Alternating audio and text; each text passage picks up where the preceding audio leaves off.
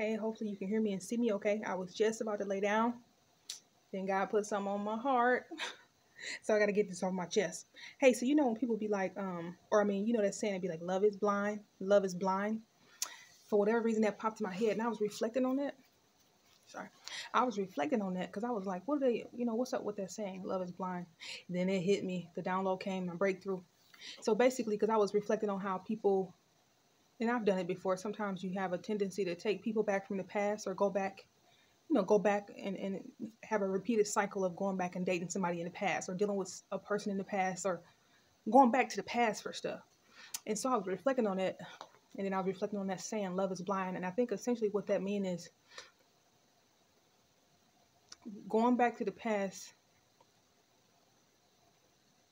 is a blind way to operate, because unless that person is conscious, unless that person went through a spiritual awakening and has had a chance to really look deeply within and evaluate some of their subconscious programming and potential inner child wounds and things that were running in the background in their subconscious mind, toxic beliefs or just different programming and conditioning that might have come through childhood belief systems and ideas about relationships or friendships that may have been passed down from an adult whenever a child. If that person hasn't addressed and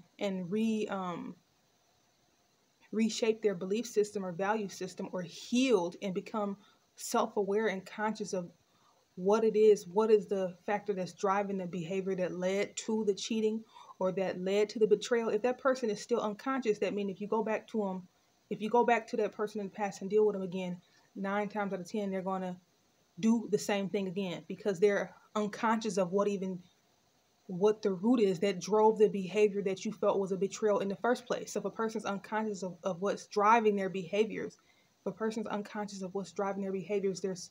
susceptible to repeating the same behaviors, whether the behavior is a good behavior or bad behavior.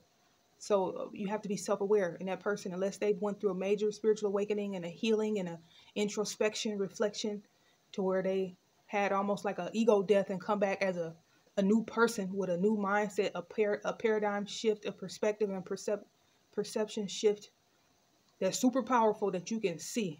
And there's no red flags. The person is walking with a higher level of awareness, and you can just see the difference. Then that's a different story. But otherwise, going back and just repeating the past with somebody or a situation or scenario in the past, all because of love, without really taking the time and going slow to evaluate whether that person has become self-aware and conscious of what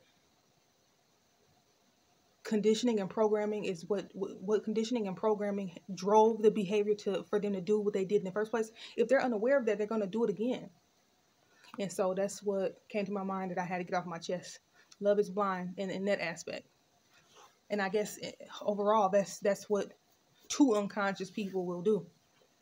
But if a person is self-aware, then they'll probably put the brakes on and think twice about repeating the past, especially when they're self-aware enough to know that if the other person hasn't had an awakening of their own, they'll hurt me again, or they'll do the same thing again and betray me. So I learned my lesson.